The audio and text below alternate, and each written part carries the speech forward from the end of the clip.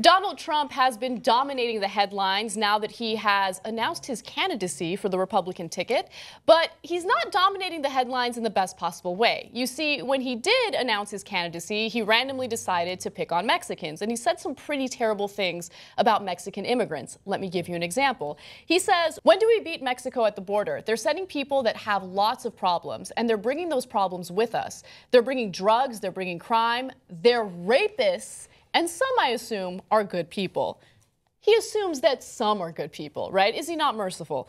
Okay, so what's incredible about this story is that Donald Trump has many skeletons in his closet when it comes to the issue of undocumented immigrants. The Washington Post recently published an expose about some of his construction workers who are working on a luxury hotel in Washington, D.C., many of which came to the country illegally and then obtained citizenship status, and some who are still undocumented workers. Remember, these are people who are employed under Donald Trump, the person who claims that undocumented immigrants are rapists. But another thing that came out was a picture that Gabriel Sanchez tweeted out showing that some of the Donald Trump suits out there are made in Mexico. Oh, you know, the land where Donald Trump believes all the rapists come from.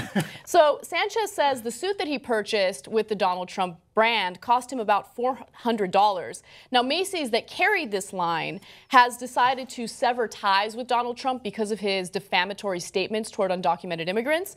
In fact, his line includes products that come from India and China. So apparently he has no problem outsourcing jobs to all these other countries, but then he turns around and he says terrible things about people who try to enter the country to create a better life for themselves. Now, Donald Trump refuses to admit that Macy's is the company that severed ties with him. He's pretending as though he's the one who made the decision. Let me give you his ridiculous statement. He says, I have decided to terminate my relationship with Macy's because of the pressure being put on them by outside sources. While selling Trump ties and shirts at Macy's is a small business in terms of dollar volume, my principles are far more important and therefore much more valuable. The notion that someone like Donald Trump has principles cracks me up. The man doesn't have two brain cells to rub together, much less something as complicated for him as principles. Hank, make your point. Oh my goodness. The principle of having rapists and people you hate make your clothes. I mean, he needs someone to fix his hair. That's the predominant concern that I have for him. But I will tell you, though, this is entertaining as hell. And I actually hope he makes it all the way to the primaries, because this will be the gold standard of television from this point forward. It's my favorite part is how he just thinks coincidentally we would all believe that he's going to sever ties with everybody. Right. Like, right, oh, this has nothing to do with your statement, but you're just now choosing to end a relationship with NBC, end a relationship with Macy. Yeah. Get out of here. So full of it. Crazy. Karamo, make your point. He's a complete hypocrite. This whole thing, like you said, is comical. I mean, the fact that he said that he's the one that severed ties, it just shows his ego. I mean, nobody takes this man serious. I've never taken this man serious. And the fact that when he started coming out against Hillary and the fact that he supported her, invited her around, like, it's, come on now. I don't take him serious. He's a television personality who lucked into a family that afforded him the luxury to call himself rich and call himself a businessman, but I don't truly think he's a smart businessman. Oh, he's not a smart person, exactly, much less at a all. businessman. So, I mean, he's so oblivious to anything that requires logic or rational reasoning. Yes. He's a joke. Now, here's the question, though. Have you ever boycotted something out of principle? Karamo. yeah, I mean, here in LA, since my first answer was a little risque, we actually boycotted Chick-fil-A. All right, I knew you were going to say that. Stole mine. Well, no, it's the Gay Boys it's panel. True, it's true. It's the truth. This was That's serious true. for us. This is what I, Yeah, this it's was for serious real. for us. This it's was for like, real.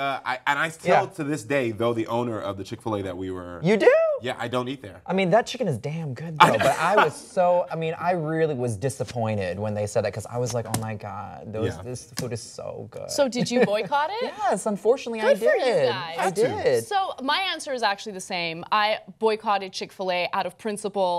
And then I have a confession to make. Last year, I ended the boycott because their chicken is so freaking good, man. And here's the thing, like, sin tastes good, though, Anna. Sin tastes so good. Sin is Just ask my delicious. boyfriend. Yeah, Ow! sin and ham. Yeah, it does. It tastes really good. But you know, sometimes I'll ask for extra sauce and I won't pay for it. Hello. Yeah. Hello. Sorry. Okay? That's the protest. That's right. I'm showing them. That's right. Anyway, guys, but here's another thing. I've boycotted Walmart because of the way that they treat their employees, Yes. and I've kept up with that boycott. Mostly because there's like a billion other options in terms of shopping in Los Angeles. Right. But for those who live in areas where you can't do it, I understand.